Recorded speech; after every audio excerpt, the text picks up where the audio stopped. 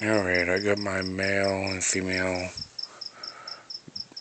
flying geckos on the glass right now, and I'm going to show you the difference between them.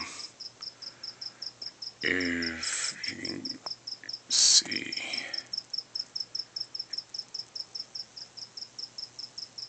this is my female, and if you look between her legs, try and get it in focus. See if you see the males. Right in the middle of their legs, there's like a patch.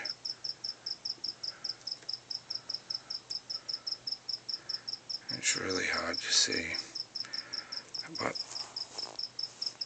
that's my male right there, and there's my female, and the female's double sized of the male right now. They both eating really good. Very cool. They don't like to be touched much. They like to be on their own. I wish I could get this on my camera, but there's like you can see it. It's like a bulge, a little line going across between the legs. That's the male. And it's just a little rise in the scales. The female don't got it.